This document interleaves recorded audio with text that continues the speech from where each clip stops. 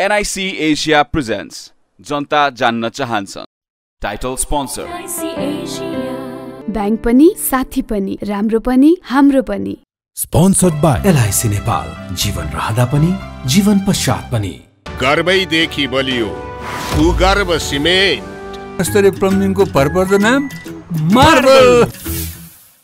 तोर भरपर्दो सेवाको लागि सधैँ र सदैवको लागि अष्टाङ्ग आयुर्वेद हस्पिटल. केबी स्याम डुबाल ब्रान्ड. हाम्रो सामान हाम्रै स्वाभिमान. परम्परा आयुर्वेदिक औषधालय दीर्घरोग उपचार केन्द्र नयाँ बानेश्वर काठमाडौँ. उसमे म पनि आजै नेपाल टेलिकमको एन्टी फाइबर सेवा लिन्छु. नेपाल टेलिकम राष्ट्रको सञ्चार. Himalayan bank limited. Nabil bank सँगै अघि.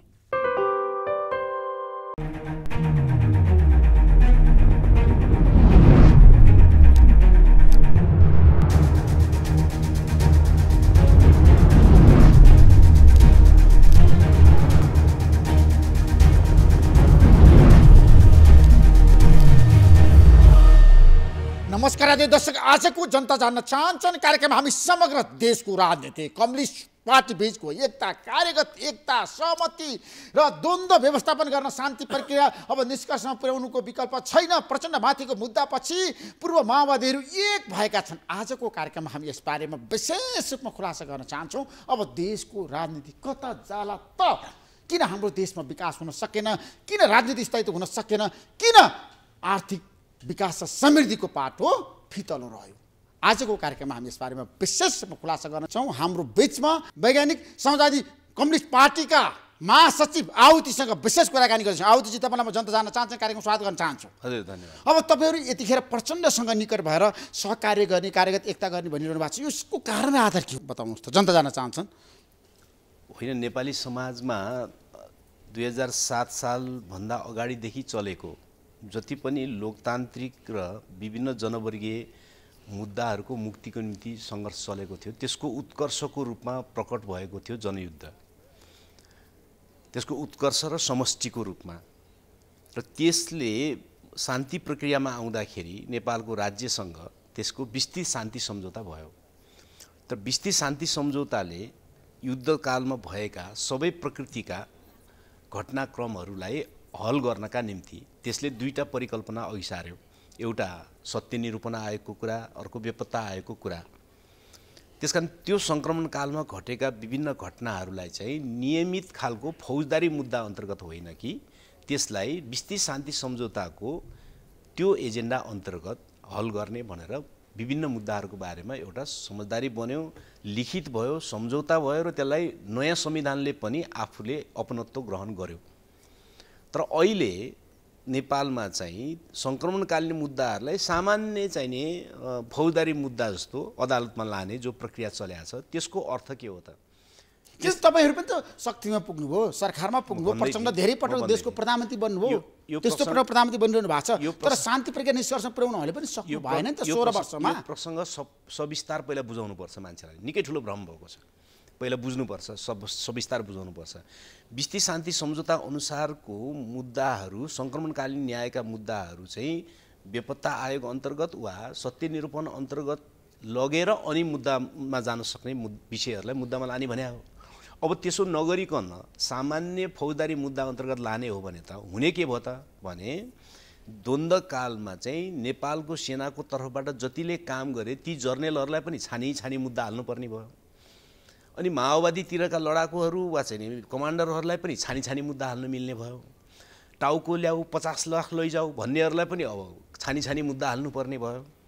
होइन, यो तालले जाने हो भने त विस्तृत शान्ति सम्झौता त स्वतः भङ्ग हुने भयो नि त. देश त फेरि द्वन्द्वमा र अराजकतामा जाने भयो. होइन, शान्ति सम्झौतामा हस्ताक्षर गर्ने प्रचण्ड देशको प्रधानमन्त्री हुनुहुन्छ, गिरिजा प्रसाद गरेर हाम्रो बिचमा हुनुहुन्न आहुतिजी. तर तपाईँहरूले पनि त समयको सदुपयोग गर्न सक्नु भएन नि त. बेग्लै भयो. समयको सदुपयोग नहुने प्रसङ्ग प्राविधिक भयो. विस्तृत शान्ति सम्झौता त सैद्धान्तिक भयो नि. त्यसकारणले प्राविधिक विषयमा तलमाथि पर्यो भनेर मूल सम्झौता भङ्ग गरिदिने हो भनेदेखि त्यसको जिम्मा कसले लिन्छ? हैन, पीडितहरू त अदालत जानु परेन, उनीहरूले न्याय पाउनु परेन। पीडितहरूले अदालत नजाने भने कसले हो त नि? अहिले तपाईहरु किन अदालत जाँदाखेरि डराउनु? त्यसो भने हैन, डरको कुरा। द्वन्द्व पीडितहरू अदालत गए। डरको कुरा तपाईलाई म सोधौँ, न्यायको लागि भन्दैछु तपाईलाई म सोधौँ कि द्वन्द्वकालका मुद्दाहरू सामान्य प्रक्रिया अन्तर्गत लगेर हैन, त्यति बेलाका नेपाली सेनाका जर्नल लेफ्टिनेन्टहरूलाई पनि मुद्दाको ताती लगाइदिने र माओवादी पक्षकोलाई पनि मुद्दाको ताती लगाइदिने र 50,000 मुद्दा जनरल प्रक्रियामा हालिदिने हो भने यो देशको शान्ति प्रक्रिया कहाँ पुग्छ त? त्यो भने त होइन नि।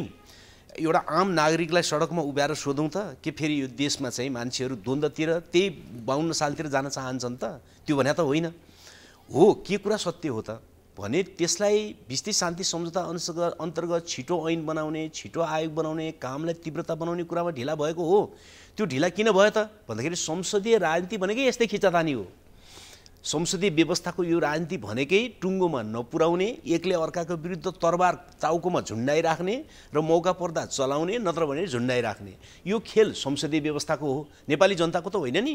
तर आउजी शान्ति प्रक्रिया निष्कर्ष नपुग्ने हो भने पीडितहरूले के गर्ने? चुप लाएर बस्ने त? अब त्यो त पुर्याउनु पर्यो नि त निष्कर्ष। त्यसको लागि त कुनै दलमा खोइ जिम्मेवारी, खोइ त गम्भीरता, खोइ त समय र परिस्थिति अनुसार जान सक्ने क्षमता। त्यो दलहरूलाई त दबाब सिर्जना गर्न पर्यो नि त। उनीहरूले एक अर्काको विरुद्ध तरबार खडा गरेर आफ्नो स्वार्थ पूर्ति गर्ने, वास्तविक पीडितहरूको मुद्दा हेर्ने ठाउँ चाहिँ नबनाइदिने त उनीहरूको समस्या हो नि। दलको दायित्व र जिम्मेवारी होइन शान्ति प्रक्रिया निष्कर्ष पुर्याउने। एकदम हो त नि, तपाईँले भनेकै कुरा हो। तिनीहरूले गरेनन् भनेपछि त्यसका विरुद्ध लड्नु पर्यो नि। तर मुद्दा बल्झाएर विस्तृत शान्ति सम्झौताको सिद्धान्त उल्लङ्घन गर्ने हो त होइन नि त। जहाँबाट समस्या अल्झिएको छ त्यहाँ हल गर्न पर्यो नि। नेपालको संसद किन बनेको? तिनै समस्याहरू हल गर्नका निम्ति होइन। तिनीहरूले त्यो काम चाहिँ नगर्ने, अनि त्यो नगरेको कुरालाई विस्तृत शान्ति सम्झौताको मूल मर्ममै प्रहार हुने गरी, बबन्डर सिर्जना हुने गरी, शान्ति सम्झौता भङ्ग हुने गरी, फेरि देशलाई अराजकतामा लाने गरी त्यस्तो कदम गर्नुहुन्छ त? त्यो त बेठिक भयो। हैन, एकजना द्वन्द्व पीडित अदालत जानुभयो होइन, उहाँले भन्नुभयो मेरो आमा बुवाको हत्या भयो, अहिलेसम्म मैले न्याय पाएको छैन, मलाई न्याय दिनु पर्यो, दलहरूले केही गरेनन् र प्रचण्डले 3 वर्ष अगाडि पश्चातमा भन्नुभएको हो 5,000 को हत्याको जिम्मा म लिन्छु भनेर। अहिले आएर त पीडितले त मुद्दा अदालतमा लिएर जाँदाखेरि तपाईले किन डराउनुहुन्छ? त्यो त बेग्लै कुरा हो। यसमा तपाईहरुको आपत्ति छैन नि? अदालतले त यो भन्दा अगाडि नै भनिसक्या हो नि त, यो मुद्दा हेर्नु पर्दछ। तर शान्ति सम्झौता अन्तर्गत यो मेलमिलाप आयोग, सत्य निरूपण आयोग अन्तर्गत उसले सिफारिस गरेपछि हेर्नु पर्दछ। त्यसकारण सरकारले छिटो ऐन चाहिँ प्रक्रिया अगाडि बढाऊ भन्या हो। अदालतले के भन्न सक्दछ त भन्दाखेरि यति अवधिभित्र छिटो गर भन्न सक्दछ नि। तर मूल मर्मको विरुद्ध जान सक्छ त? संविधानको अङ्गभित्र बस्ने अदालत, अनि अदालतले संविधानको अङ्ग बनेको विस्तृत शान्ति सम्झौतालाई चाहिँ खलबली पार्ने गरी निर्णय गर्न हुन्छ र? त्यो त मिल्दैन नि। विषय अर्कै हो। विषय पीडितले न्याय नपाओस् भने हो त? किन नपाउने?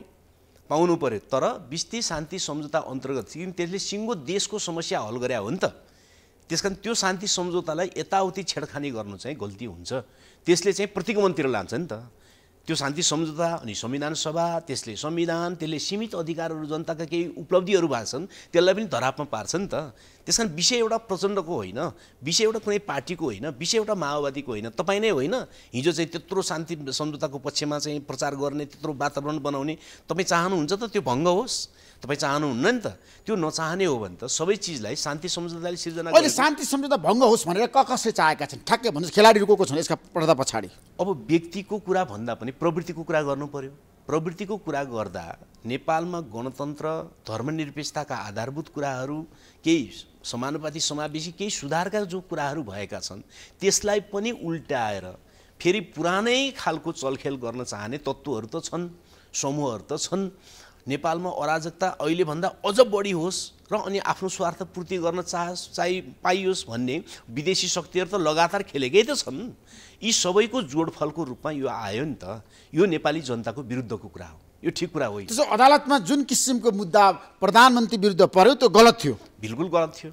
त्यो त गलतै त हो त। प्रधानमन्त्री विरुद्ध अदालतमा पीडितहरू जान सक्दैन? किन नसक्नु? न्यायको लागि किन नसक्नु? अनि कसरी गलत भनेर तपाईले भनिरहनु भएको छ? तर विस्तृत शान्ति सम्झौतालाई उल्लङ्घन हुने गरी जान त कसैलाई अधिकार छैन नि त। त्यसरी जाने हो भने त देशै उल्टिन्छ नि त, अन्तै जान्छ नि त। त्यसरी जान मिल्छ त? त्यसरी जाने हो भने त विस्तृत शान्ति सम्झौता किन गर्ने त नि? शान्ति प्रक्रिया नै बेठिक थियो भन्नु पर्यो नि त। त्यसो गर्न हुँदैन। जुन कुरा जुन लेगासीमा जुन इतिहासमा टेकेर गरिएको हो त्यो इतिहासलाई कायम नगर्ने हो भने त हाम्रो टेक्ने खुट्टै हुँदैन नि, धरती नै हुँदैन नि कहीँ पनि। 10 वर्ष सशस्त्र द्वन्द्वमा धेरै मान्छेहरूको छ नि हत्या भएको छ, त्यो कुरा मान्नुहुन्छ तपाईँ? राज्यबाट पनि भएको छ, विद्रोहीबाट पनि भएको छ। युद्धमा त हुने भयो, युद्धमा होइन भयो, तर अब उनीहरू न्यायको पक्षमा छन्। उनीहरू अन्याय सहेर बस्ने अब चाहँदैनन्। ठिक छ, उनीहरूको भनाइ छ हामीलाई निकास चाहियो, ठिक छ, शान्ति प्रक्रिया निष्कर्षमा पुर्याउनु पर्यो, मलमपट्टि लगाउनु पर्यो। तर सत्तामा पनि जाने, सेवा सुविधा पनि लिने र सशस्त्र द्वन्द्वबाट आफ्नो राजनीतिक एजेन्डा व्यवस्थापन पनि गर्ने, प्रधानमन्त्री पनि बन्ने, अनि जनताको बारेमा पीडित पक्षको बारेमा बोल्दै नबोल्ने, त्यो बेठिक हो। तपाईँले भनेको कुरा नै ठिक हो। तपाईँले जे प्रश्न उठाउनु भयो त्यो बिल्कुल ठिक हो। यसको यथार्थ पाटो के हो भने प्रचण्ड नेतृत्वको त्यति बेलाको डफ्फाले आफूलाई आत्मसमर्पण गर्दै यो दलाल पुँजीवादी व्यवस्थाको हिस्सा बनाउन जुन ढङ्गले कुद्यो नि, त्यसले शहीद, बेपत्ता, घाइते, पीडितहरू साराका आधारभूत कुराहरूलाई लत्याउँदै वास्ता नगर्दै सत्तामा पुगेपछि जे पनि हुन्छ भन्दै कुद्यो नि, त्यसको परिणाम पनि हो यो। जसै आफू लडिरहेको शक्ति जब आत्मसमर्पण गर्न आउँछ भने त दुश्मनले त उसको टाउकोमा त तरबार त झुन्डाइराख्छ नि त। किन नझुन्डाउने? सजिलोको निम्ति झुन्डाइराख्यो। त्यो ऐन पास गर्न नदिने, ढिला गर्ने, संशोधन गर्नुपर्छ भन्ने, आयोग गठन नदिने, पूर्ण हुन नदिने, गर्दै त्यो दरबार झुन्डाइराख्यो। त्यसकारण यो खेला के को हो त भन्दाखेरि संसदवादको चाकर बन्न जान्छु भन्ने प्रचण्ड डफ्फाको समस्या हो एउटा। अर्को संसदवादी राजनीतिमा जहिले पनि एकले अर्कालाई सिद्ध्याउनका निम्ति तरबार झुन्डाइराख्ने जो खेल खेलिन्छ त्यो खेलको परिणाम हो नि। समस्या त व्यवस्थाको हो। त्यसकारण त्यो व्यवस्थाले छिटो समाधान गर भन्नुको सट्टा झन् विस्तृत शान्ति सम्झौता नै भङ्ग हुने गरिने कदमलाई त कहाँ ठिक भन्न सकिन्छ त? समस्या व्यवस्थाको हो नि। राजनीतिक ती संसदवादी खेलाडी भनिएका पात्रहरूको हो नि, ती पार्टीहरूको हो नि, तिनलाई पो दबाब सिर्जी गर्नु पर्यो, तिनलाई पो दण्डित गर्नु पर्यो। प्रचण्डलाई साथ दिने सशस्त्र द्वन्द्वमा छ नि, आफ्नो ज्यानको बाजी थापेर युद्धमा घुमेका मान्छेहरू आज अदालतमा गइरहेका छन् नि त। उनीहरूको भनाइ छ शान्ति प्रक्रिया निष्कर्षमा पुर्याउने काम भएन अहिलेको सरकारबाट, दलहरूबाट, त्यसैले अब अदालतले न्याय दिनु पर्यो। त्यो संसदले नै हल गर्नुपर्छ, त्यो अदालतले हल गरेर हुँदैन। किनकि अदालतले छिनोफानो गर्न सक्दैन, पीडितलाई न्याय दिन सक्दैन। अदालत स्वयं यो संविधान अन्तर्गत छ, अनि यो संविधानले चाहिँ विस्तृत शान्ति सम्झौता चाहिँ ओन गरेको छ। तर प्रधानमन्त्रीको नाममा कारण देखाएको आदेश त अदालतले जारी गर्यो त। त्यही त गलत भएको छ त। त्यो गलत छ कि अदालतले गरे सबै कुरो ठिक हुन्छ? बोल्न पाइन्छ भने अदालतको विरुद्ध बोल्न पाइँदैन? किन पाइँदैन? त्यो मिलेको छैन। विस्तृत शान्ति सम्झौता संविधानले ओन गरेको छ, अपनत्व ग्रहण गरेको छ। संविधान अन्तर्गत अदालत पनि छ, संसद पनि छ, सम्पूर्ण मान्छेहरू छन् नि त। त्यसकारणले गर्दाखेरि त्यसका विरुद्ध जाने कदम ठिक भन्नै सकिँदैन। त्यसो द्वन्द्वकालीन घटनाको छिनोफानो अदालतले गर्ने होइन। अदालतले गर्ने हुन्थ्यो भने विस्तृत शान्ति सम्झौतामा चाहिँ किन त्यो परिकल्पना गरे त? होइन, नेपालभित्रको मात्रै शक्ति पुग्दैन भनेर अब अनमिललाई समेत किन डाक्या त? उनीहरूलाई मध्यस्थता गरेर किन सम्झौता गरे त? यो रिट खारेज हुनुपर्छ भन्ने तपाईँको स्वतः हुनुपर्छ, जिकिर हो। किन हुनु पर्दैन? तर अदालतले गरेन, रिट खारेज गरेन भने गर्नुपर्ने हुन्छ नि, गर्नुपर्ने हुन्छ नि। यो व्यवस्था ल्याएको अदालतले हो र जनताले होला नि त। तर हाम्रो देशमा व्यवस्था बचाउने काम अदालतले पनि गरेको छ नि। होइन, व्यवस्था बचाउने काम केही गरेको छैन। व्यवस्थाभित्रका केही चलखेल गर्ने काम गरेको छ। व्यवस्था बदलेको जनताले हो। 7 सालमा व्यवस्था बदलेको जनताले हो, 46 सालमा बदलेको जनताले हो, 62-63 मा जनताले हो। अदालतको कुनै भूमिका छैन हाम्रो देशमा। अदालतले व्यवस्था कुन देशमा बदलिएको छ मलाई भन्नु न? संसारमा कुनै पनि देशमा अदालतले व्यवस्था बदल्न होइन, प्रधानमन्त्री संसद विघटन गर्दाखेरि अदालतले त विपक्षमा निर्णय गरेको छ नि त, प्रधानमन्त्रीको पक्षमा गरेन नि त। यो त व्यवस्थाभित्रको यताको उता राख्ने काम गरे हो नि, व्यवस्था बदल्या होइन नि। त्यो त कहाँ हो त नि? व्यवस्था त अहिले दलाल पुँजीवादी संसदीय व्यवस्था छ नि, यो बदल्न सक्छ अदालतले? कहाँ सक्छ? त्यो त जनआन्दोलनबाट बदलिन्छ नि, जनताको पहलबाट बदलिन्छ। राजनीतिक व्यवस्था भनेको जहिले पनि जनताले बदल्ने हो, अदालतले बदल्ने हो। अदालतले त्यो जनताले तपाईँ वैज्ञानिक समाजवादको व्याख्याता हो आउथजी। मेरो प्रश्न कहाँनिर भन्दाखेरि प्रचण्ड विरुद्ध मुद्दा दर्ता भइसकेपछि, अदालतमा गइसकेपछि तपाईँहरू आत्तिनुभयो, अतालिनु भयो, किन डराउनु भयो? किन आत्तिनु अदालतबाट? किन आत्तिनु पर्यो? पहिलो कुरा त यो पूर्व माओवादीहरूको सवाल हो भनेर जो प्रचार भएको छ नि, त्यो सीमित प्रचार भयो, त्यो आंशिक बुझाइ भयो। तपाईँ नै होइन नेपालमा चाहिँ गणतन्त्रको आन्दोलन चल्दाखेरि सँगसँगै हिँडेर रिपोर्टिङ गर्ने तपाईँले चाहेको होइन। तपाईँले नै होइन द्वन्द्व समाधान होस् र नेपाली समाज चाहिँ शान्तिपूर्ण ढङ्गले प्रगतिको बाटोमा जाओस् भनेर चाहेको होइन, सारा नागरिक समाजले चाहेको होइन। अनि तपाईँको मुद्दा होइन, यो सबैको मुद्दा हो नि। आज पो किनकि सबभन्दा बढी चाहिँ जहाँबाट खतरा आउँदैछ भन्ने कुरा हुन्छ त्यो खतराको सामना गर्नेहरूले पहिला देख्छन्, त्यसपछि उनीहरू पहिला आउँछन्, त्यसपछि उनीहरूले आफ्ना सबै सङ्गातीहरूलाई डाक्छन् नि। नागरिक समाज पनि आउँछ नि, यो विषयमा आउँदैन कि नागरिक समाजले चाहन्छ यो देश फेरि युद्धमा भइरहोस्, शान्ति सम्झौताको त्यत्रो बृहत अभियानलाई चाहिँ तहस नहस पारियोस् भन्ने कुरा नागरिक समाजले मान्छ, उनीहरू आउँदैनन्। काङ्ग्रेसले समेत सही गरेका छैन, अहिले छ नि त, बुझ्नेहरूले गरेका छन् नि, केही मान्छेहरूले यसका नाम। तर एमालेका नेताहरूको भनाइ छ शान्ति प्रक्रिया निष्कर्षमा पुर्याउने काम प्रचण्ड र शेरबहादुर देउवाको हाम्रो होइन भनेर एमाले हात उठाएको छ नि त। केपी शर्माले पनि भन्नुभएको छ। एमालेको केमा चाहिँ भूमिका थियो र? परिवर्तनमा केमा भूमिका थियो र? केमा पनि त थिएन। विस्तृत शान्ति सम्झौताको पनि मुख्य स्टेक होल्डर उनीहरू होइनन्, उनीहरूको हैसियतै थिएन होइन। जनआन्दोलनमा पनि उनीहरूको के हैसियत थियो र? बारबुदे गर्नेमा पनि अरू आइसकेपछि काङ्ग्रेसले पहल गरेपछि माओवादी तयार भएपछि उनीहरू पनि तन्केर आएका हुन्। गणतन्त्र उनीहरूको उद्देश्य नै थिएन, गाडा चढेर आउँदैन भन्थे होइन। अरूले दबाब सिर्जना गरेर चाहिँ जनआन्दोलन ल्याइसकेपछि बाध्य भएर आएका हुन्। उनीहरूको भूमिका नै शान्ति प्रक्रियामा के नै थियो र? उनीहरू त त्यसबाट आएको रहल पहलबाट आफ्नो ज्यान धान्ने र प्राण धान्ने कुरा हो। त्यस कारण अहिले पनि त्यसलाई तरबार बनाउन सकिन्छ भने बनाइदिउँ न, जनताको के मतलब भन्ने कुरा हो उनीहरूको। तर उनीहरूसँग कुनै सम्बन्धित विषय होइन। शान्ति प्रक्रिया भनेको एमालेसँग जोडिएको विषय होइन। जोडिनु त आयो, पछि उनीहरू पनि सहमतिमा आए, उनीहरू सहितको सहमति हो। यदि नैतिक बाहन हो भने त हामी पनि त्यसको हिस्सेदार हौँ। त्यो कुनै पनि हालतमा भङ्ग हुनु हुँदैन, कसैले छेडखान गर्नु हुँदैन भन्नुपर्छ पर्दैन। नैतिक बाहन हो भने, नैतिक राजनीति हो भने। अहिले कुर्सीको राजनीतिका तलमाथिका निम्ति राष्ट्रिय एजेन्डाहरूलाई धरापमा हाल्न उनीहरू लाग्नु मिल्छ? उनीहरूले त्यस्तो कुरा गर्न मिल्छ? त्यो त नैतिक कुरा भएन नि। तर केपी शर्माको भनाइ छ म प्रधानमन्त्री हुँदाखेरि मैले शान्ति प्रक्रिया निष्कर्ष पुर्याउन चाहेको थिएँ, तर त्यतिखेर प्रचण्ड र शेरबहादुर देउवाले मान्नु भएन अनि यो समस्या बल्झियो। त्यस्तो हुन्छ त? 2/3 सरकारको नेतृत्व गरे होइन उनले, हो कि होइन? 2/3 सरकारको नेतृत्व गरे, त्यही पार्टीको उनको नेतृत्व समेत मानेर बसेको प्रचण्डले विधेयक रोक्न सक्छन्? रोकिन्छ? त्यो कतै पत्याउने कुरा हो? त्यो त होइन नि त। त्यसरी नपत्याउने कुरा गरेर आफ्ना समर्थकहरूलाई ताली बजाउन लाउन सकिन्छ, सत्य प्रमाणित गर्न सकिन्छ? त्यो सकिँदैन। म फेरि भन्छु, एउटा पार्टी दुईटा पार्टी कुरा होइन यो।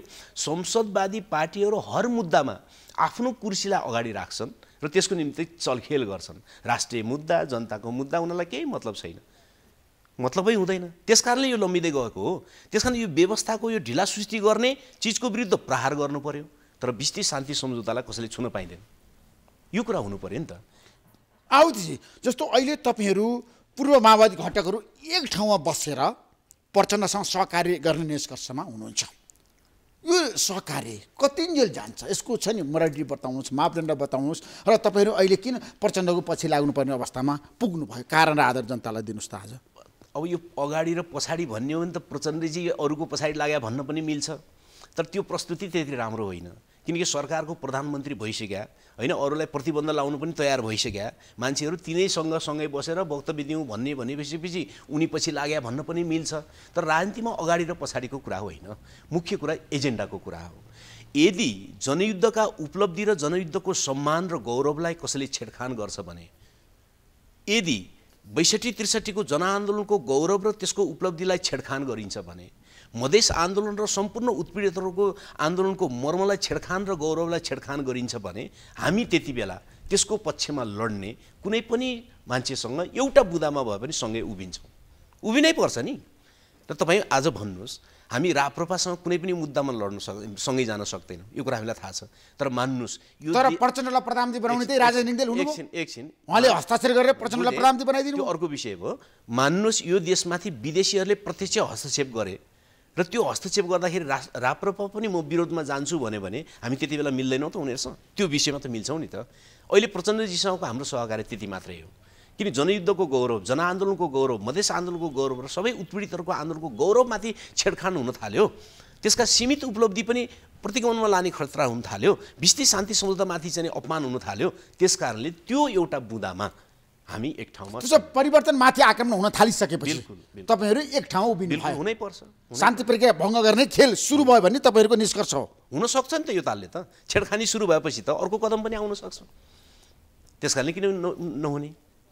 र हामी मात्रै कुरा होइन, काङ्ग्रेस पनि त्यसमा छ नि त, वक्तव्य दियो उसले पनि। देशको प्रधानमन्त्री विरुद्ध अदालतमा मुद्दा पर्दाखेरि कतिपयले कसरी टिप्पणी गरे भन्दाखेरि प्रचण्डलाई जेलमा हाल्नुपर्छ, उहाँलाई अब थुन्नुपर्छ, उहाँले 5000 को हत्या मैले गरेको हुँ भनेर जिम्मेवारी लिइसकेपछि उहाँलाई किन बाँकी राख्ने भनेर राप्रपाका नेताहरूले त कुर्लिएर कराए नि। पहिलो कुरा त भाषण गर्ने विषय भयो होइन। युद्धमा गइसकेपछि कुनै पनि नेताले वैचारिक रूपमा नीतिगत रूपमा म त्यसको जिम्मेवार छु त भन्नै पर्यो नि त, भन्छ त त्यसको प्रमुखले।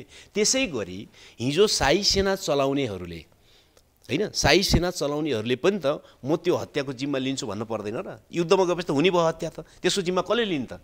कसैले जिम्मा नलिने भन्ने हुन्छ? त्यसको मतलब व्यक्तिगत रूपमा म दोषी छु त कसैले भने होइन नि त। त्यो सबै हल कसरी गर्ने त? सैद्धान्तिक रूपमा हल गर्ने, राष्ट्रिय समस्या बनाउने, राष्ट्रिय समस्यालाई कसरी गर्ने, सबै पक्ष सहमत हुनेपछि गर्ने। सबै सहमति हामी केमा भयौँ? शान्ति सम्झौतामा भयौँ। शान्ति सम्झौता अन्तर्गत पीडितहरूलाई कसरी हल गर्ने? यसरी हल गर्ने भन्यो। उपाय सबै अन्तर्राष्ट्रिय शक्तिलाई समेत एक ठाउँमा ल्याएर, मध्यस्थतामा ल्याएर सबैको सहमतिमा गरिएको कुरा त राष्ट्रिय एजेन्डा होला नि त, राष्ट्रिय सङ्कल्प होला नि त। त्यसलाई छेडखान गर्न मिल्छ? यो त मिल्दैन नि। यो त पहरोमा चाहिँ ढुङ्गा थाप्लो ठोप्काउने र म भत्काइदिन्छु भन्नु खोज्ने हो। तिनीहरू सफल हुन्छ नि त। सशक्त द्वन्द्व कुरा गर्दाखेरि तपाईँहरू प्रचण्डसँग सँगै क्रान्ति गरेको नेताहरू, हजुर, तपाईँहरू सबै पूर्व माओवादीका नेताहरू कुरा गर्दाखेरि अब प्रचण्डसँग तपाईँहरूको छ नि संसदीय व्यवस्थामा जाँदाखेरि कुरा मिलेन, तपाईँहरू भिन्दै पार्टी गठन गरेर पार्टी खोलेर राजनीति गरिरहनु भएको छ। ठिक छ। अब अहिले प्रचण्डको भनाइ छ सबै माओवादी एक ठाउँमा उभिनुपर्छ। देशमा अहिले क्रान्तिमाथि हमला हुँदैछ, संविधानमाथि हमला हुँदैछ, परिवर्तनमाथि हमला हुँदैछ भनेर उहाँको भनाइ छ। र तपाईँहरू समाजवादी मोर्चा बनाएर जाने तयारीमा हो त? होइन, होइन, बिल्कुल होइन। पहिलो कुरा, पूर्व माओवादी भन्ने अवधारणा ठिक छ, तर सबै माओवादी भन्ने अवधारणा ठिक छैन। प्रचण्डजी आफै माओवादी होइन नि, पार्टीको नाम माओवादी राखेर हुन्छ? माओवादी भने के? माओवादी भने कम्युनिस्ट भने होइन? प्रचण्डजी कम्युनिस्टको बाटोमा हुनुहुन्छ? हुनुहुन्न। उहाँ दलाल पुँजीवादको बाटोमा हुनुहुन्छ। त्यसकारण उहाँ आफै माओवादी होइन। बाबुरामजी त मार्क्सवादै बेठिक भनेर हिँडिसकेका मान्छे हो। उहाँ कहाँबाट माओवादी हुने? तर अहिले माओवादीतिर गइरहनु भएको छ उहाँ? होइन, त्यो अर्कै विषय भयो। त्यो पार्टी प्रचण्डसँग कार्यरत एकता गर्नु भएको छ? के गाह्रो भयो त नि प्रचण्डसँग जानलाई त? प्रचण्डजी पनि कम्युनिस्ट होइन, उहाँ पनि कम्युनिस्ट होइन, त एक ठाउँ बस्न केही गाह्रो भएन नि त। त्यसकारणले उहाँहरूसँग हाम्रो कुनै मोर्चाबन्दी हुँदैन। मोर्चाबन्दी नै हुँदैन तपाईँको प्रचण्डसँग? हुँदैन। माओवादी केन्द्रसँग हुँदैन। के विषयमा गर्ने? उहाँ संसदीय व्यवस्थाको विरुद्ध लड्नुहुन्छ र? लड्नुहुन्न नि त। सशक्त द्वन्द्वमा भएको छ नि घटनालाई लिएर जुन अहिले प्रचण्डमाथि आक्रमण भयो नि। प्रचण्डमाथिको आक्रमण मात्रै होइन, त्यो त विस्तृत शान्ति सम्झौताको पक्षमा त हामी काङ्ग्रेससँग पनि मिलेर लड्छौँ नि। प्रचण्डसँग त के भएर? त्यो केही ठुलो कुरा भएन। विस्तृत शान्ति सम्झौता राष्ट्रिय सङ्कल्प भयो, गणतन्त्र राष्ट्रिय सङ्कल्प भयो होइन? ती विषयहरूमा त हामी काङ्ग्रेससँग पनि मिलेर लडी नै हाल्छौँ नि। प्रचण्डजीसँग मात्रै के कुरा भएर? त्यो त केही ठुलो कुरा भएन। तर मैले भनेको उहाँले जो हल्ला गर्ने गर्नुभएको छ नि, हामी सबै माओवादीको चाहिँ समाजवादी मोर्चा बन्दैछ भन्ने कुरा सबै एक ठाउँमा आउँछन्। उहाँको आहुतिजी, मोहन वैद्य, नेतृत्व विप्लव, गोपाल किराँती केही बन्दैन। सबै उहाँको समाजवादी मोर्चा माधव नेपालसँग बन्न सक्छ, उहाँको समाजवादी मोर्चा बाबुरामजीसँग बन्न सक्छ, उहाँको समाजवादी मोर्चा उपेन्द्र यादवजीसँग बन्न सक्ला, किनकि उहाँहरू कम्युनिस्ट आन्दोलनको पार्टीहरू होइन होइन? त्यो बन्नु सक्छ। संसदीय पार्टीहरू हुन्, उहाँहरूको बन्न सक्छ। हामी यो दलाल पुँजीवादी संसदीय व्यवस्थाकै विरुद्धमा छौँ र सच्चा कम्युनिस्ट आन्दोलन निर्माणको प्रक्रियामा छौँ भनेदेखि हाम्रो उहाँहरूसँग मोर्चा त कसरी बन्छ त नि? बन्दैन।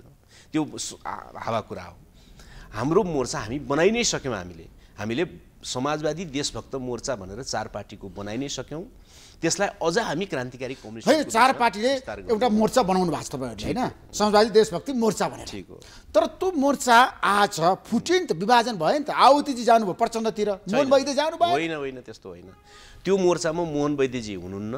त्यो मोर्चामा 4वटा पार्टी छन्। हामी छौँ, नेत्र विक्रमजीको नेकपा पार्टी छ, ऋषि कटेलजीको नेकपा पार्टी छ, नेकपा माओवादी समाजवादी भन्ने सुशीलजीको नेतृत्वको पार्टी छ। 4वटा पार्टीको मोर्चा बनेको छ। मोहन वैद्य तपाईँहरूसँग हुनुहुन्न? मोहन वैद्यजी हामीसँग हुनुहुन्न। उहाँहरूसँग हामी छलफल गर्ने प्रक्रियामा छौँ। तर माओवादी केन्द्रको होइन, प्रचण्डको नेतृत्वमा अहिले सबै कम्युनिस्टहरूलाई एक बनाउनुपर्छ भनेर त्यहाँ बहस सुरु भएको छ। बहस त गरे भने त्यसमा तपाईँहरूको सहमति छैन? के को सहमति हुने? बेकारको कुरा। प्रचण्डको नेतृत्वमा तपाईँ जान सक्नुहुन्न? अहिले उहाँ देशमा खतरा आयो, सङ्कट आयो भने? देशमा के खतरा आयो? दलाल पुँजीवादी व्यवस्था उहाँ बोकेर बस्नु। सिस्टममाथि आक्रमण भयो भने गणतन्त्रमाथि? कुन सिस्टम? सङ्घीय लोकतान्त्रिक गणतन्त्र? सङ्घीय लोकतान्त्रिक गणतन्त्र भनेर हुँदैन। गणतन्त्रमाथि आक्रमण भयो भने हामी जोसँग पनि एक ठाउँमा हुन्छौँ, गणतन्त्रवादीसँग एक ठाउँमा हुन्छौँ, त्यसमा कुनै विवाद छैन। विस्तृत शान्ति सम्झौताको विरुद्ध षड्यन्त्र भयो, हामी त्यसमा एक ठाउँमा भयौँ, कुनै त्यसमा विवाद छैन। तर यो दलाल संसदीय पुँजीवादको रक्षा गर्न उहाँ हिँडेसम्म उहाँसँग कार्यक्रमिक संयुक्त मोर्चा कसरी बन्छ र? बन्दैन। उहाँ चाहिँ कम्युनिस्ट आन्दोलन छोडेर दलाल संसदीय पुँजीवादी पार्टी एउटा बनाएर एक थान पार्टी बनाएर कहिले शेरबहादुरको टाङमुनि कहिले केपीको टाङमुनि हिँड्दै हुनुहुन्छ अनि उहाँसँग कम्युनिस्ट मोर्चा बन्छ कहिले। त्यो नहुने कुरा गरेर कहिले हुने कुरा होइन। तर उहाँ त 3 पटक प्रधानमन्त्री बन्नुभयो नि त। 5 पटक कहिले शेरबहादुरको समर्थन कहिले केपी शर्मा ओलीको समर्थन। प्रधानमन्त्री त भीमसेन थापा पछि नेपालमा कहिले खाली भएको छ र भने प्रधानमन्त्री बन्ने बित्तिकै के हुन्छ र यहाँ हैन। भीमसेन थापादेखि नेपाल तर हामी कहाँ त सत्ताको लागि जे पनि गर्छन् जे पनि गर्छन् उनको सबै कुरा त्याग्छन् मान्छेले। सिद्धान्त पनि नीति पनि राजनीति पनि त्यही त गलत भयो त। गलत आदर्श पनि गलतलाई नैतिकता पनि त्यही त धमलाजी गलत भएर त गलत भन्नु पर्यो। नेपालमा चाहिँ प्रधानमन्त्री भएर अधिकांश मान्छेले आफ्नो नातेदारको खल्ती बाहेक भर्या के हैन। म प्रधानमन्त्री भएँ 6 चोटि भएँ 7 चोटि होस् न त भयो के त हैन। एउटा व्यापार गर्नेले पनि त मजाले भात खाइराखेको छ नि त। त्यो प्रधानमन्त्री हुनुपर्छ र खाने मात्रै हो भने खल्ती मात्रै भर्ने हो भने त तस्करले नि भर्या छ नि त। किन प्रधानमन्त्री हुनु पर्यो त नि। गर्नु केही छैन अनि म प्रधानमन्त्री भएँ भने आफ्नो कोठामा फोटो टाँसिया छ, प्रधानमन्त्री कार्यालयमा फोटो टाँसिया छ, आफ्नो घर बनाएको छ त फोटो 5 टाँस न के मतलब छ र त्यसको। जनतालाई भयो के। आज बडा कुरा गरेका छन् 80,000 का कोट लगाएछन् 5 लाखको चस्मा लगाएका छन्। भएको छ के आलुमा 1 रुपैयाँ दाम घट्या छ। हिजोको कालीमाटीको तरकारी बजारमा 1 किलो आलुको रातो आलुको चाहिँ 50 रुपैयाँ परेको छ। ल यिनीहरूको फुर्ती अनुसार चाहिँ 49 रुपैयाँ बनाउन् त बनाउँछन् 5 वर्षमा 2/3 बहुमतको सरकार बनाउने 33,000 ऋणबाट थपेर चाहिँ 65,000 पुर्याउने जनताको टाउकोमा घटाउँछन्। यिनीहरूले 60,000 मा घट्छन् घट्दैनन् नि। 80 लाख मान्छे विदेश नगइकन ज्यान धान्न नसक्ने स्थिति भएको छ 79,000 बनाउँछन् यिनीहरूले बनाउँदैनन् नि। फ्री भिसा भने हैन लाज छैन यिनीहरूलाई। एउटा उद्योग खोल्नु छैन। जनता चाहिँ तरकारी बजारमा फालेर बसिया छ।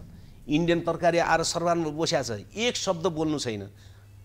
जनता चाहिँ गाउँमा आत्महत्या गर्ने स्थितिमा पुगेको छ चाहिँ मिटर ब्याजबाट वित्तीय सङ्कटबाट।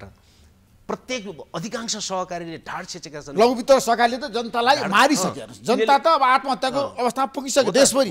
मलाई सूचना आइरहेछ हो। अनि यो संसदीय व्यवस्थाको चाहिँ महारथी भन्नेहरूले के गरेका छन् केही।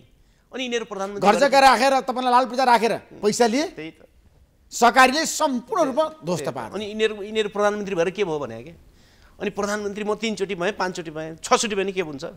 जनताको निम्ति केही हुँदैन देशको निम्ति केही हुन्न। अनि के को प्रधानमन्त्री। त्यसकारण भीमसेन थापाको पालादेखि प्रधानमन्त्री कहिले खाली भयो यो देशमा कहिले पनि खाली भएन। खाली नभएर चाहिँ हैन सरकारीमा राखेको पैसा चाहिँ किन जनताको डुबे भन्नुस् त। देशभरि धेरै पीडा छ जनताको। त्यो त अर्थतन्त्रीय ढङ्गले अलिकति छलफल गर्नु पर्ला। मुख्य कुरा त यो व्यवस्थाको दोष भयो नि। व्यवस्थाले अर्थतन्त्रलाई नियमित र अनुशासित बनाउन सकेन हैन। मेरो अध्ययनमा के छ त भने अधिकांश सहकारीहरूमा अधिकांश है सबैमा हैन अधिकांश सहकारीहरूमा गलत खालको पैसाको चलखेल हुने गर्यो। एक अर्को जुन शीर्षकमा खर्च गर्नुपर्ने हो अर्को शीर्षकमा महत्त्वाकांक्षी भएर लगानी गरे जहाँ त्यहाँ डुब्यो।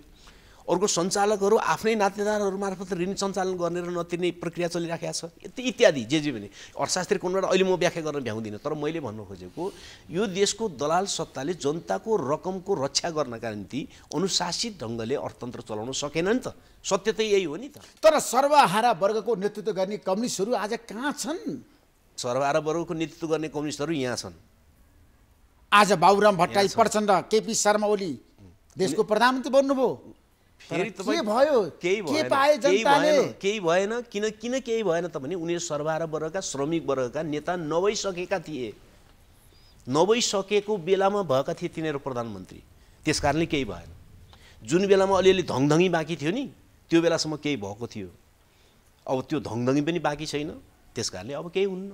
राज संस्था फाल्नको लागि महत्त्वपूर्ण भूमिका निर्वाह गरेको कम्युनिस्ट घटक हो नि माओवादी भनेको। त्यो कुरा मान्नुहुन्छ नि तपाईँ। तपाईँहरूको सशस्त्र द्वन्द्वले राज संस्था अन्त्य भयो। त्यसमा 7 दलको पनि भूमिका होला गिरिजाप्रसाद गोलाको पनि भूमिका होला काङ्ग्रेसको पनि भूमिका होला आउतजी। तर आज ती माओवादीहरू संसदीय व्यवस्थामा गए संसदीय फाँटमा गए।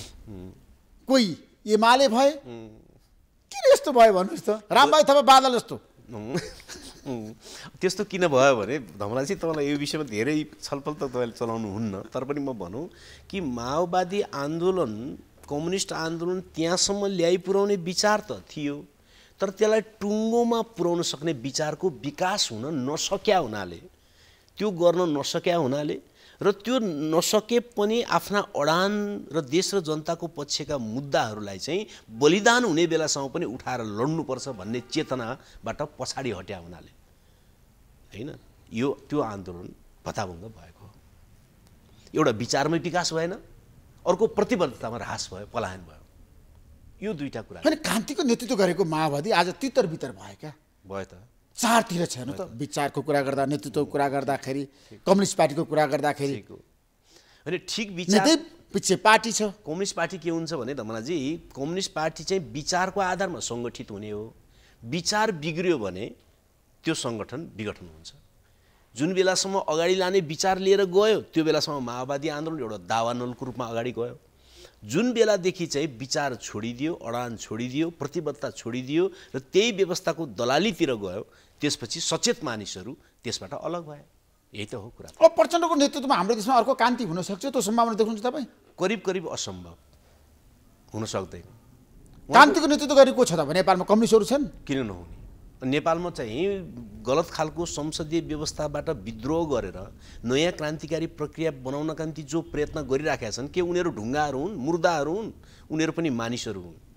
त्यसकारणले सफलताभन्दा अगाडि मानिसहरूको चित्र सानो देखिन्छ, सफलता भइसकेपछि भएको चित्रभन्दा अझ विस्तारित रूपमा देखिन्छ। अहिले जो सडकमा छन् भनिएका छन् नि मानिसहरू, तिनै मानिसहरूले नेपालको इतिहासको नेतृत्व गर्ने हो। तर संसदीय भाषमा भाष्य नि त कम्युनिस्टहरू त सबै भाषिएनन् नि। कहाँ भाषिए? सबै गए नि। सबै गएन। नेतृत्व चन्द विप्लव त जानुभयो, स्थानीय तहको निर्वाचनमा भाग लिनुभयो। तपाईँलाई थाहा छैन? जानुभयो, उहाँले स्थानीय चुनाव उपयोग गर्नुभयो, त्यसपछि उहाँ फेरि फर्किनुभयो। किन उहाँले प्रयोग गर्न त पाउनु पऱ्यो नि त। प्रयोग गर्नु भने त अर्कै कुरा हो, विभिन्न ढङ्गले प्रयोग गर्न सकिन्छ हैन।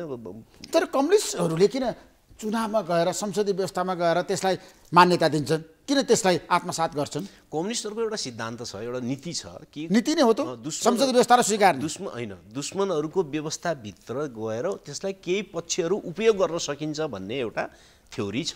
उपयोग गर्ने, भाग लिने होइन, उपयोग गर्न सकिन्छ। केही सिटहरू जितेर केही प्रयोगहरू गर्न सकिन्छ, भण्डाफोर गर्न सकिन्छ, जनतालाई सचेत बनाउन सकिन्छ भन्ने एउटा थ्योरी छ। त्यो थ्योरी प्रयोग पटक पटक भएका छन् हैन, सफलतापूर्वक प्रयोग भएका पनि छन्। त्यसको नाममा त्यहीँ गएर पतन भएका पनि छन् हैन। त्यहीँ गएर पतन हुने, पतन भइ नै हाल्यो, सिद्धि नै हाल्यो। त्यहाँ गएर प्रयोग गर्ने, फेरि असफल त्यो हुँदो रहेछ भनेर फर्किने, यो क्रम त क्रान्तिकारी हो। 2006 सालमा स्थापना भएको नेपाल कम्युनिस्ट पार्टीको अवस्थाको कुरा गर्ने हो भने सत्ताको नेतृत्व गर्ने मौका धेरै पटक कम्युनिस्टहरू पनि प्राप्त गरे। त्यो कुरा मान्नुहुन्छ तपाईँ? नेपाल कम्युनिस्ट पार्टीको बहुमतको सरकार पनि बन्यो। प्रचण्ड र केपी शर्मा ओलीको कुरा गर्दाखेरि, माओवादी केन्द्र एमालेको बिचमा एकीकरण हुँदाखेरि आज देशमा जनताले के पाए? अब तपाईँलाई म दुईटा कुरा भन्छु। नेपाली कम्युनिस्ट आन्दोलनको दुर्दशा भनौँ वा विशेषता भनौँ के भयो त भने, यो कम्युनिस्ट आन्दोलनको कारणले नेपालको राष्ट्रिय स्वाधीनता जोगिनका निम्ति सधैँभरि महत्त्वपूर्ण भूमिका भयो। पहिलो कुरा, किन नेपालमा जति पनि राष्ट्रघात भएका छन् त्यो राष्ट्रघातका विरुद्ध लगातार विषय उठाएर जनपरिचालन यदि कम्युनिस्ट आन्दोलनले गर्दैनथ्यो भने नेपाल देश वा नेपालको अस्तित्व अहिले यस्तो हुन्थ्यो भनेर कसैले पनि भन्छन् जस्तो मलाई लाग्दैन। यसको विशेषता जस्तो रह्यो यो। र नेपालको श्रमजीवी जनताको कुरा उठाउने र चाहिँ लोकतान्त्रिक व्यवस्थाहरूमा लोकतान्त्रिकरण हुनुपर्छ भनेर लगातार प्रयत्न गर्ने पनि यसले महत्त्वपूर्ण काम गर्यो। किसानहरूको जागरणमा पनि महत्त्वपूर्ण काम गर्यो। तर यसको विडम्बना भन्नुपर्दछ कि जब जब यी पार्टीहरूबाट केही भङ्गालाहरू सरकारमा गए ती अधिकांश पतन भए। यसको यो विडम्बना हो हैन। त्यस्तो किन भयो त भने कम्युनिस्ट आन्दोलनमा आएको विकृति थियो। त्यो पुरै सत्ता जित्नमा ध्यान लाग्नुको सट्टा पुरानै व्यवस्थाको जुठो पुरो खाने प्रवृत्ति हावी भयो र त्यसलाई नै फेरि आम जनतामा कम्युनिस्ट आन्दोलन भनेर भ्रम छरियो, जसको कारणले जनतामा ठुलो भ्रम भयो। वास्तवमा एमालेको बहुदलीय जनवाद भन्नुहोस् वा प्रचण्डजीहरूको अहिलेको संसदीय व्यवस्थामा पलायन भन्नुहोस्, यी यावत कुरा त के थियो त भने कम्युनिस्ट आन्दोलनको आधारभूत कुरा छोडिएको कुरा थियो नि त। छोडिएको कुरालाई उनीहरूले एकदम चाहिँ नि ठुलो प्रचार गरेर कम्युनिस्ट आन्दोलन यही हो भन्ने प्रचार गरे नि। अन्ततः कम्युनिस्ट आन्दोलन यही हो भन्ने ती पार्टीहरूको हर्ताकर्ता को छ भन्नुहोस् त, तिनका पछाडि को छन् भन्नुहोस् त हैन, तिनलाई कसले चलाइराखेका छन् भन्नुहोस् त, तिनलाई दान कसले गरिरहेका छन् पैसा हैन। तर नेपालका कम्युनिस्टहरू विदेशको एजेन्ट बनिरहेछन् भनिरहेछन्। कयौँ ती कम्युनिस्ट होइनन् नि त, ती त एजेन्ट हुन् नि। कोही भारतको दलाल, कोही चाइनाको एजेन्ट एकदम एकदम म तपाईँको कुरामा सहमत त्यो कुरामा तपाईँको विमति छैन मेरो विमति छैन तर तिनीहरू कम्युनिस्ट होइनन् ती कम्युनिस्टको खोल ओढेका दलालहरू हैन दलालहरूले जहिले पनि अरू कुनै न कुनै चिजको खोल ओढ्छन् जनताको आन्दोलनले उनीहरूको खोल च्याचुत भएपछि उनीहरू नाङ्गेझार हुन्छन् यही त हो कुरा त्यसो भए नेपालको कम्युनिस्ट आन्दोलनको कुरा गरिरहँदाखेरि अब तपाईँहरूको छ नि नीतिगत रूपमा वैचारिक रूपमा छ नि आज प्रचण्डसँगको सहकार्य कति सम्भव छ त शान्ति सम्झौता विस्तृत शान्ति सम्झौताको त्यो मुद्दा जो छ प्रतिगमन लैजाने जो छेडखानी जो भइराखेको छ त्यो छेडखानीलाई अन्त नगर्दासम्म त्यो सहकार्य हुन्छ प्रचण्डसँग तपाईँहरूको सहकार्य हुन्छ केही समय सहकार्य भइराख्छ हुन्छ त्यो मुद्दामा हुन्छ हुनुपर्छ नि क्रान्तिको नेतृत्व गरेर त प्रचण्डले त्यति बेला त हो त सत्य कुरा हो त त्यति बेला हो त नि कसले होइन भने त त्यस कारण त उहाँको बारेमा प्रश्न उठ्छ नि त अहिले गद्दारी गर्दा नि उहाँकै प्रश्न उठ्छ नि त त्यति बेला हो नि त त्यसमा विवाद प्रचण्डले गद्दारी नै गरे हो कम्युनिस्ट आन्दोलनमा बिल्कुल हो नि त्यसमा के विवाद भयो र त्यो त बिल्कुल हो नि त अरू उहाँलाई छोडेर हिँड्ने उहाँको व्यक्तित्व निर्माण गर्नका निम्ति सबभन्दा बढी लगानी गर्नेहरूले उहाँलाई छोडेर किन हिँड्या त निजी सम्पत्ति कमाउन हिँड्या हो त उहाँलाई छोडेर हिँड्नेहरूले कसैले तपाईँहरूले प्रचण्डलाई किन छोड्यो क्या उहाँ कम्युनिस्ट उहाँ कम्युनिस्टै रहनु भएन उहाँ दलाल पुँजीवादको मतियारको रूपमा विकास भएर जानुभयो अनि उहाँलाई बोकेर हिँड्नुपर्ने के 10 वर्ष प्रचण्डलाई किन साथ दिनुभयो त सशस्त्र त्यति बेला चाहिँ एउटा एजेन्डा र एउटा मूल्य मान्यतामा लडेको मान्छे भएपछि साथ दिने र नदिने कुरा भएन नि हामी आफै लड्ने कुरा भयो साथ दिने कुरा भयो सहीलाई त साथ दिने कुरा हुन्छ त्यतिखेर पनि दरबारसँग तपाईँको कनेक्सन थियो केपी शर्मा ओलीले भन्नुभएको छ निर्मल निवाससँग चाहिँ प्रचण्डको संवाद भइरहेको थियो तपाईँ फेरि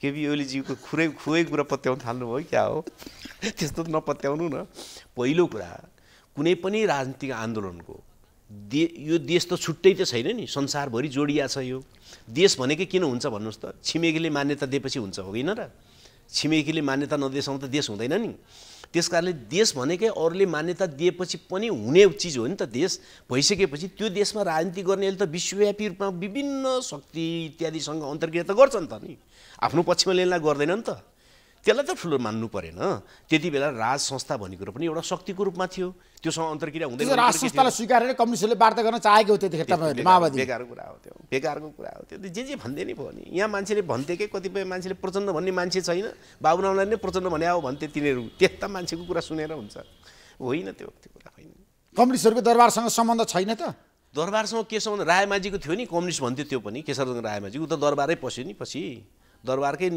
एजेन्ट भएर मात्रै हो दरबारको प्रतिनिधि भएर हिँड्यो त्यस्ता पनि थिए मान्छे त्यो अर्कै कुरा हो तर नेपालका कम्युनिस्ट क्रान्तिकारीहरूको लडाइँ हुँदैन थियो भने गणतन्त्र आउँथ्यो र भने काङ्ग्रेसको एजेन्डै थिएन गणतन्त्र एमालेको एजेन्डै थिएन गणतन्त्र अनि कसो कारणले आयो त भन्नुहोस् त कम्युनिस्टहरूको कारणले आएको होइन अनि तपाईँले फेरि यो प्रश्न गर्ने त अनि राजदरबारसँग सहमति थियो भने त्यस्तो गर्नु राजा वीरेन्द्रसँग तपाईँहरूको संवाद भएको थिएन त्यतिखेर कहाँबाट हुने हो पूर्वराजा ज्ञानेन्द्र शाहले चाहिँ तपाईँलाई बोलाएको थियो नि वार्ता गर्नको लागि संवाद गर्न मिलेर जाउँ कोले जाँड खाने पार्टीमा चाहिँ मैले चिठी लेखाएको थिएँ भनेर हल्ला गरेर त्यो राजनीतिक वार्ता हुन्छ आधिकारिक हुनु पर्दैन कस्तो कुरा हो त्यस्तो नि कुरा हुन्छ कृष्णबहादुर महराले राजाको प्रतिनिधिसँग वार्ता गरे होइन भने होइन राजाको त्यो कुरा मान्नुहुन्न तपाईँ होइन कोही मान्छे राजाको प्रतिनिधि भएर म आएँ भन्यो भने उसँग कुरा गर्न नहुने के छ र भनेको थियो त्यो त केही पनि कुरा होइन नि त सबैसँग सबैले कुरा गरे भयो नि तर आधिकारिक रूपमा त त्यस्तो घटना त केही पनि छैन नि त्यो त्यसो राज संस्था नेपालमा अब फर्काउँदैन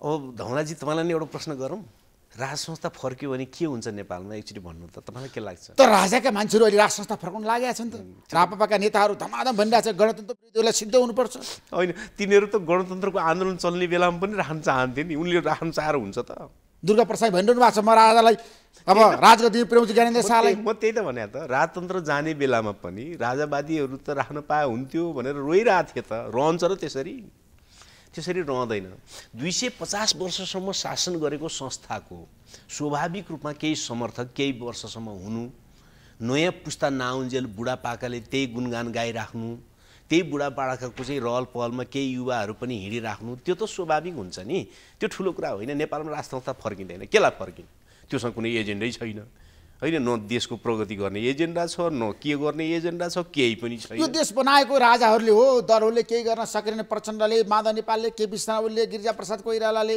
बीपी कोइरालाले गणेशमान सिंहले केशव प्रसाद भट्टराईले भन्नेहरू धेरै छ नि शेरबहादुर देउवाले अहिले पछिल्लो समय हेर्नुहोस् त एउटा दृष्टिकोण छ ताजमहल कसले बनाएको भन्ने नि शाहजहाँले भन्छन् नि शाहजहाँले भन्छन् नि तर अर्को दृष्टिकोण पनि छ शाहजहाँ त्यो बनाएको जनताको रगत पसिनाले बनाएको ताजमहलको एउटा इँटा एउटा ढुङ्गा पनि कुनै महाराजाले बोकेको होइन त्यसको डिजाइन कुनै महाराजाले गरेको होइन, त्यति बेलाको जनताको इन्जिनियरले गरेको हो होइन। त्यसकारण यो देशको निर्माता पनि यो देशका जनताहरू हुन्। राजा महाराजाले त तिनको कुत उठाएर खाएर मोज गरेका हुन्। जङ्गबहादुरले जस्तो 42वटा स्वास्नी जोडेका हुन्, त्यसले के गरेका छन्?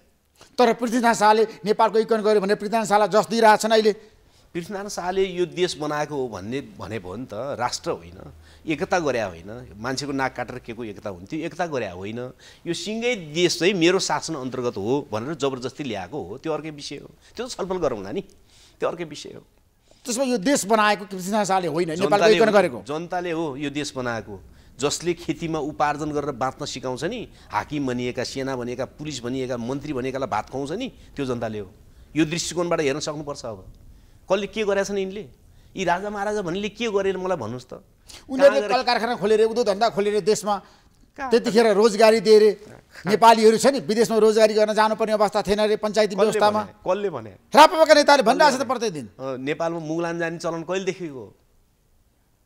कहिले हो? दलीय व्यवस्था आएपछि मान्छेहरू विदेश जान थाले रे। नेपालमा दलहरूले केही गर्न सकेन रे। नेपालमा मुगलान जाने गरे कहिलेदेखि हो? नेपालमा नेपालीहरू बम्बई र चाहिँ दिल्लीमा गएर गल्ली गल्लीमा चाहिँ खबरदार भनेर कराएको कहिले हो? दलीय व्यवस्था असफल भयो, गणतन्त्र काम लाग्दैन रे, अब संहिता काम लाग्दैन रे। नेपालको हेर्नुस्, भेरी नदी काटेर गएपछि त प्रत्येक घरबाट एकजना मान्छे विदेश इन्डिया नगएर इन्डियाको दरबार नबनेको कोही छैन, हो कि होइन?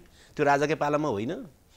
अनि नेपालमा चाहिँ अन्तर्राष्ट्रिय चाहिँ आइएमएफको सदस्य कहिले बनेको?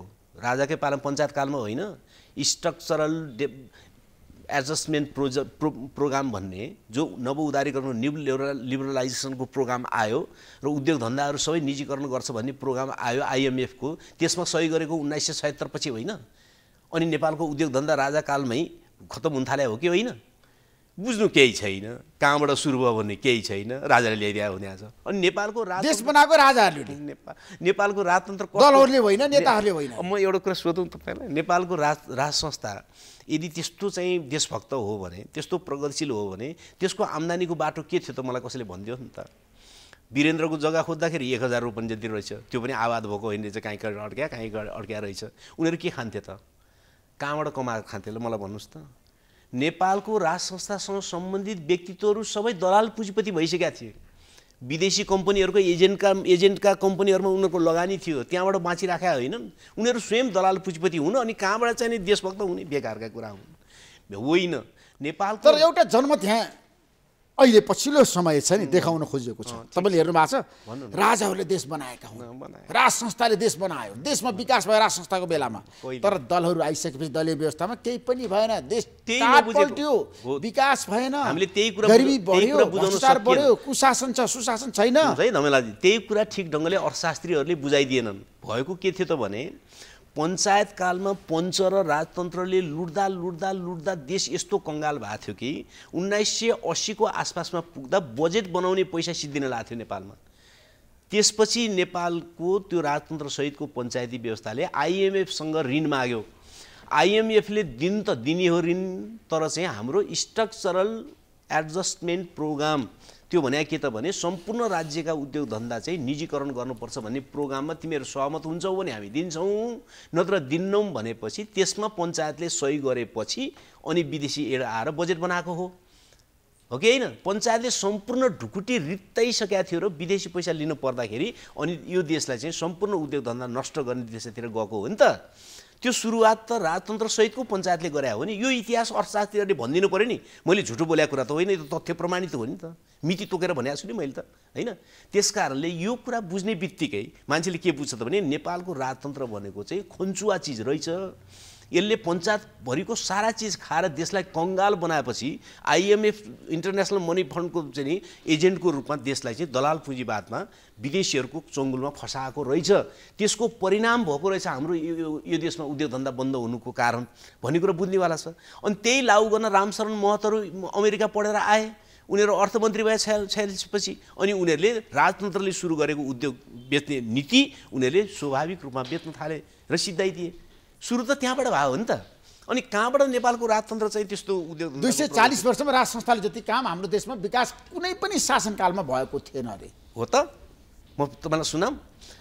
पृथ्वीनारायण शाहको नेपालको राज्य विस्तारभन्दा अगाडि यो बागमती उपत्यका भारत र तिब्बत बीचको स्वर्ण व्यापारिक एरिया थियो। ललित कलादेखि लिएर हर चिजमा सबभन्दा एसियाकै एउटा विकसित सहर थियो। यो कुरा सबैलाई थाहा छ, थाहा छ नि। तर आधुनिक नेपाल बनिसकेपछि यसको गति के भयो? त्यसकाले कसरी हेर्ने हो हैन? केही दरबारको वरपर रहेका चाटुकारहरूले लेखेको इतिहासको नजरबाट यो देशलाई हेर्यो भने प्रगति नै प्रगति देखिन्छ। तर उत्पीडितहरूको नजरबाट हेर्यो भने, त्यो बेलाको समयमा टेकेर नेपालको इतिहासलाई हेर्यो भने त्यसपछि हाम्रो दुर्गति मात्रै भएको छ। तर गणतन्त्र आएको पनि त 15-16 वर्ष भयो देशमा, व्यवस्था परिवर्तन भयो, जनताको अवस्था किन परिवर्तन भएन? किन विकास भएन? यो व्यवस्था नै दलाल पुँजीपतिहरूको स्वार्थ पुरा गर्ने व्यवस्था स्थापना गरियो नि त। जनताको व्यवस्था कहाँ स्थापना गरियो त नि? गरिएन नि त। बुझ्नु भएन? यो व्यवस्था नै गलत हो। गणतन्त्र त भयो, हिजो चाहिँ जेठो हुने बित्तिकै नागरिकको टाउकोमाथि चाहिँ बस्ने प्रणाली त अन्त्य भयो। तर त्यो गणतन्त्र स्वयं दलाल पुँजीपति वर्गले कब्जा गर्यो, जनताको पक्षमा त भएन त्यो त।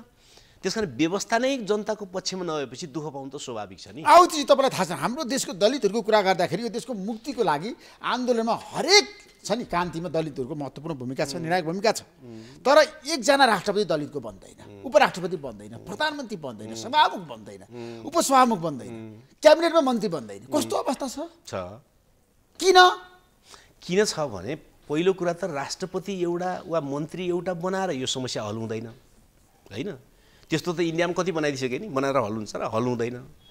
मूल समस्या के हो त भने नेपालको राजनीतिक आन्दोलनले नेपाली समाज जात व्यवस्थामा आधारित छ भन्ने कुरा मान्दैन, जबकि नेपाली समाज जात व्यवस्थामा आधारित छ।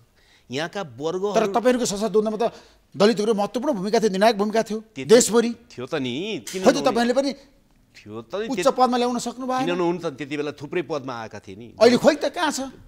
पार्टी नै प्रचण्डजीको डफाले त्यो पार्टी नै खतम पारिदियो नि त त्यो क्रान्तिकारी आन्दोलन। अनि त्यहाँको दलित र महिलाहरूको हित हुन्थ्यो त। जुन बेलासम्म ठिक पार्टी बनेको थियो दलित र महिलाहरू त अगाडि आएका थिए नि त, होइन र? त्यसकारण मूल समस्या नेपालको राजनीतिक आन्दोलनले नेपाली समाजको बनावटको मूल आधार चाहिँ जात व्यवस्था छ। त्यो जात व्यवस्थामा आधारित भएर वर्ग क्लासहरू बनेका छन्। त्यो वर्ग अन्तरहरूलाई टिकाउनका निम्ति पनि जात व्यवस्थाले भूमिका खेलेको छ। त्यसकारण नेपालमा परिवर्तनको अर्थ चाहिँ जात व्यवस्थाको अन्त्य गर्नेतिर जानुपर्छ भन्ने कुरा नेपालको राजनीतिक आन्दोलनले स्वीकार्नु पर्यो नि पहिला कुरा। त्यो स्वीकार्यो भने एकाजना राष्ट्रपति नभए पनि तिनीहरूको प्रगति हुन थाल्छ। त्यो नस्वीकार्ने हो भने एकजना महिलालाई राष्ट्रपति बनाएर महिलालाई केही फाइदा नहुने दिन जस्तै हुन्छ। तर विद्यादेवी भण्डारी 7 वर्ष राष्ट्रपति बनेर धेरै फाइदा भयो भनेर केपी शर्माले भन्नुभएको छ। सफल बन्नु होला नि त। विद्याजीलाई फाइदा भयो होला, विद्याजीका चाहिँ मन पराउने मान्छेहरूलाई फाइदा भयो होला, उहाँका नातेदारहरूलाई फाइदा भयो होला, सुके सचिवलाई फाइदा भयो होला, होइन? अब सारी व्यापारीहरूलाई फाइदा भयो होला, वा चाहिँ अरू राष्ट्रपति भवनमा चाहिने सामान बेच्नेहरूलाई फाइदा भयो होला। त्यो त भयो होला नि त। तर जनतालाई के हो त? जनतालाई त केही हुन्न नि। जनतालाई किन आज केही भएन? के कारणले? यो व्यवस्था नै त्यस्तो भएन, किन सक्षम भएन? यो व्यवस्था नै त्यस्तो हो। यो व्यवस्थाले जनतालाई सुख दिन सक्दैन, समृद्धि र सम्पन्न बनाउन सक्दैन। कसरी दिन्छ त? त्यसमा दलका नेताहरूले किन भाषण गरिरहेछन् त? दलका नेताहरू यो व्यवस्थाका मोतियार हुन् नि, उनलाई फाइदा भएको छ। त्यसकारण शेरबहादुर प्रचण्ड केपी शर्माको प्रत्येक दिनको भाषण त्यही छ, समृद्धि विकास आर्थिक क्रान्ति सम्पन्न नेपाल भन्छन् उनीहरूले। जहाज डुबाइदिन्छन्, कुदाइदिन्छन्, कहिले के गरिदिन्छन् उनीहरू। अब हावामा कुदाउने त हो, होइन र? नेपालमा समुद्रको जहाज ल्याउनु र रामको मन्दिर ल्याउनु बराबर छाडेछन् उनीहरूले। राम मन्दिर पनि यहाँ छ भनिदिन्छन् उनीहरू, जहाज पनि आइहाल्छ अर्को माघमा, टिकट लिन आऊ भन्छन् उनीहरू। तर आउँछ? आउँदैन। किन आउँदैन? दलाल पुँजीवादको शासन छ यहाँ, दलाल पुँजीपतिहरूको शासन छ यहाँ। दलाल पुँजीपति वर्गले कब्जा गरेको छ पार्टीहरू। तिनीहरूलाई चुनाव लड्ने पैसा कसले दिन्छन्? उद्योग खोलेका छन् तिनीहरूले। हरेक नेताले करोड, 10 करोड, 5 करोड खर्च गर्ने, कहाँबाट आयो पैसा? दलाल पुँजीपतिले लगानी गरेका छ। पार्टीहरू तिनीहरूले चलाएका छन्। त्यसकारणले नेपालमा उद्योग धन्दा केही पनि चल्दैन, केही पनि उत्पादन हुँदैन। जनसङ्ख्या सबै खाडीमा लगेर थुपार्ने हो। तिनीहरूले ल्याएको पैसाबाट चाहिँ फेरि के गर्ने हो? कर्मचारीले तलब खाने हो, होइन? सामान किन्ने हो, गाडी चिन्ने हो, चढ्ने हो। तर फेरि त्यो सबै पैसा कहाँ पठाउने हो? फेरि विदेश पठाउने हो, किनकि उत्पादन त केही छैन। यो चक्र चलिराखेको छ नि देशमा त। त्यसकारण दलाल पुँजीपति वर्गले कब्जा गरेसम्म हैन कोही माइका लालले यो देश परिवर्तन गर्न सक्दैन। अबको आन्दोलनको कुरा गर्दाखेरि, व्यवस्थाको कुरा गर्दाखेरि, नेतृत्वको कुरा गर्दाखेरि निकास के हो त अब देशमा? निकास स्वाभाविक छ नि, निकास स्वाभाविक। जहाँ समस्या छ त्यहाँ हुल गर्नुपर्छ र यो व्यवस्थाको पनि समस्या छ, यो व्यवस्था फेर्नुपर्छ। व्यवस्था परिवर्तन हुन सक्छ र हाम्रो देशमा सक्ने? यो त गणतन्त्र उत्कृष्ट व्यवस्था होइन। कसरी उत्कृष्ट हो? उत्कृष्ट भए त जनताको समस्या हल हुनु पर्यो नि त। जनताको समस्या केही पनि हल नहुने, 80 लाख मान्छे विदेश नभइकन बाँच्न सकिन्छ, केही पनि हल नहुने, उद्योग धन्दा केही पनि नखुल्ने, किसानहरू मर्यामरै गर्ने हैन, महिलाहरू मर्यामरै गर्ने, दलितहरू मर्यामरै गर्ने, जनजातिले चाहिँ आफ्नो क्षेत्रको एउटा नाम राख्नु न मेरो प्रदेशको भन्दाखेरि उनीहरूले लाठी खानुपर्ने, अनि यो व्यवस्था चाहिँ ठिक हुन्छ? कोशी प्रदेशमा अहिले आन्दोलन भइरहेछ, त्यही त पहिचानको आन्दोलन भइरहेछ, त्यही त भने कसैको ध्यान त्यता जाँदैन। त्यही त किन जान्थ्यो उनी आफै लाएर गलत पास गरेका छन्, अनि किन जान्थ्यो ध्यान? के खोज्या छन् भने किराँतीले केही पनि खोज्या छैनन्। मेरो बाबुबाजे पुर्खा तिमीहरू शासक भन्दा पनि अगाडिदेखि हामी यहाँ बस्यौँ, हाम्रो ठाउँको नाम यो हो, त्यही नाम लेखिदेऊ भनेका छन्, त्यति पनि नमान्ने। अनि मान्छे मान्छ यो व्यवस्थामा? किन मान्छ? मान्दैन नि। गणतन्त्रको विकल्प के त? ठ्याक्कै भन्नुहोस् न आजको दिन। समाजवादी गणतन्त्र तपाईँहरूको एजेन्डा हो? वैज्ञानिक समाजवादी गणतन्त्र हाम्रो एजेन्डा हो, हुनैपर्छ, हुन्छ त्यो। त्यसको लागि जनता तयार छन्? क्रान्तिको लागि, आन्दोलनको लागि? किन तयार नहुने? आन्दोलनमा जनता वाक्कतिक भइसके। कति आन्दोलन गर्नु? तपाईँले भने हो, तपाईँ जानु न, कम्तीमा तपाईँ त्यहाँ त तपाईँ जानुहुन्छ नि कहिले काहीँ त्यो मण्डलामा कम्तीको होइन, 1 घन्टा खाली भएको ठाउँ देखाउनु न त्यहाँ होइन। अहिले थोरै होला नि, तर आफ्नो असन्तुष्टि पोख्नु त सडकमा आयो नि, मान्छे आए होइन र आइराखेका छन्, त्यो बढ्छ नि। मान्छेहरू भन्छन् नि कति आन्दोलन गर्ने, हिजो गरे अस्ति गरे, भोक लागेपछि के गर्छ मान्छे? बिहान खाएको भने छोड्छ, बेलुका खानु परेन? त्यस्तै हो। तर त्यसमा भ्रष्टाचारको महारोग छ नि त। यो व्यवस्थाले के गर्छ त? अरू जताततै समस्या यो व्यवस्थाले गर्छ जनता पीडामा एकदम। यो व्यवस्थाले गर्ने के हो त? यही त हो, अन्यायमा, अत्याचारमा, शोषणमा। यही त हो, यो व्यवस्थाले गर्ने नै यही हो। यो व्यवस्था तपाईँले किन ल्याएको त गणतन्त्र? यो व्यवस्था यस्तो ल्याउने भनेर हामीले ल्यायो, हामीले यो भन्दा असल व्यवस्था ल्याउने भनेर लडेको हो। तपाईँले सशक्त द्वन्द्व गर्नुभयो, सङ्घर्ष गर्नुभयो। व्यवस्था भन्दा असल ल्याउने भनेर नै त जनयुद्ध, जनआन्दोलन, मधेस आन्दोलन आएको हो नि त। तर दोस्रो संविधान सभासम्म पुग्दाखेरि त्यो सम्पूर्ण सपनाहरूमाथि बलात्कार गरियो र विकृत खालको एउटा व्यवस्था स्थापना गरियो। हेर्नुहोस् त कस्तो सङ्घीयता। 7वटा मध्ये 6वटा प्रदेशमा परम्परादेखि जो बहुमतमा थिए नि, शासक थिए नि, उनीहरूकै बहुसङ्ख्या हुने गरी जनसङ्ख्या बनाएको छ। यस्तो सङ्घीयता, त्यस्तो खोज्या हो सङ्घीयता? त्यसको निम्ति लड्या हो? होइन नि त। त्यस कारणले सबै कुरा विकृत बनाइएको छ, समस्या व्यवस्थामा छ। एमाले अब विद्यादेवी भण्डारीलाई फेरि सक्रिय राजनीतिमा ल्याएर पार्टी अध्यक्ष र प्रधानमन्त्री बनाउने केपी शर्मा ओलीको रणनीति सफल होला? मलाई त्यसमा कुनै सरोकार छैन। एमाले पार्टीभित्र केपी बनोस्, टिपी बनोस्, केपी बनोस्, हिपी बनोस्, मलाई के मतलब छ? उनको पार्टी जोसुकै बनाओस्, उनको सदस्यले जसलाई मान्छन् त्यो साथ अध्यक्ष बनोस्। त्यो बनाएर के हुन्छ र? केही पनि हुँदैन। स्वयं केपी बनेर त केही भएन, उनले बनाएको मान्छे अर्को बनेर के हुन्छ? त्यो मुख्य कुरा होइन। मुख्य कुरा विचारको कुरा हो, लाइनको कुरा हो, जनताप्रतिको समर्पणको कुरा हो। दलाल पुँजीवादसँग लड्ने कि नलड्ने भन्ने सवाल। आज प्रचण्डसँग विचार छैन त यो देशको परिवर्तन गर्नलाई, विकास गर्नको लागि? छैन। के गर्छन् त उनले? के गर्न सक्छन् र उनले? आफै विरुद्ध मुद्दा लाग्दा त निस्सहाय छन् उनले के गर्न सक्छन्? गर्न चाहलान्, इच्छा होला। मेरो नियतमा पनि धेरै कुरा छैन, इच्छा होला। तर उहाँले जुन बाटो लिनुभएको छ त्यो बाटोबाट उहाँ असफल हुने भए केही पनि हुँदैन। थ्याङ्क यू सो मच आउदीजी, महत्त्वपूर्ण समय दिनुभयो। तपाईँलाई म धेरै धन्यवाद दिन चाहन्छु। नमस्कार।